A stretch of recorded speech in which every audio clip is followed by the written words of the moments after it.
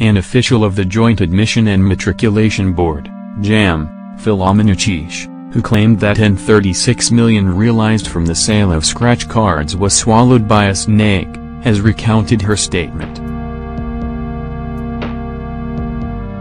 The Nation reports that Chieshe, in a new confession to the Economic and Financial Crimes Commission, (EFCC), alleged that her coordinator in JAMB's Makurdi office, Samuel Salamoru, collected the N36m from her. The newspaper stated that a fact sheet from the anti-corruption agency indicated that Chieshe was first quizzed on February 16, 2017, and she made additional statements on April 7 and 13, 2017, May 30, 2017 and June 28, 2017. The fact sheet read in part, Philomina Chieshe, the lady in the eye of the Naira-eating snake Stormin JAMB, has been singing before the EFCC.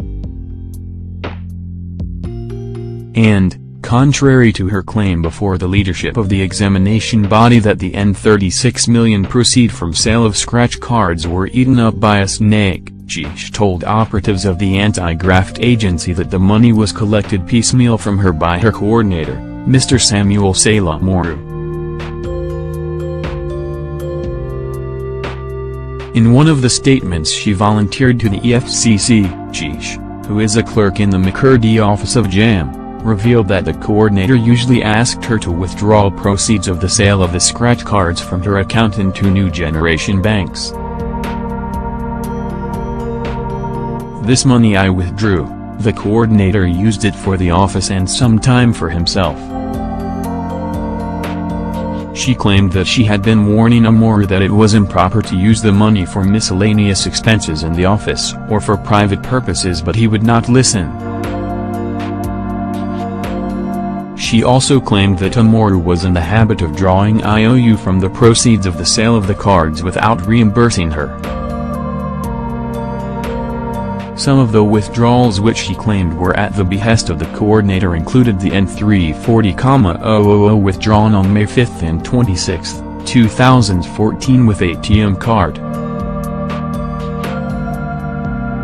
She also disclosed that she used her ATM card to withdraw N120,000 for the coordinator between June 17 and 18, 2014. Chieshe said her coordinator also instructed her to withdraw N640,000 using her card between June 30, 2014. A source who works with the anti-graft agency confirmed that investigators had verified the withdrawals and had arrested Omoru about claims by Chieshe. Omoru did not deny the allegations. He was however released on administrative bail but had been reporting monthly to the anti-graft agency. The interesting aspect of the disclosure is that Chieshe's statement was obtained long before the snake and Naira swallowing testimony became public knowledge. In all her statements before the EFCC, there was no mention of any episode of any snake and the disappearance of monies in her care, the source said. In another report, the EFCC on Monday, March 5, secured a warrant to arrest the minority leader of the House of Representatives, Leo Ogor, over N500 million constituency projects which according to the EFCC were suspiciously unexecuted. The Nation reports that the projects were allegedly awarded to companies linked to Ogor according to the anti-graft agency. The EFCC had earlier frozen N116 million in the accounts of 5 out of 6 companies owned by Ogor and being allegedly used to secure contracts from some agencies as constituency projects.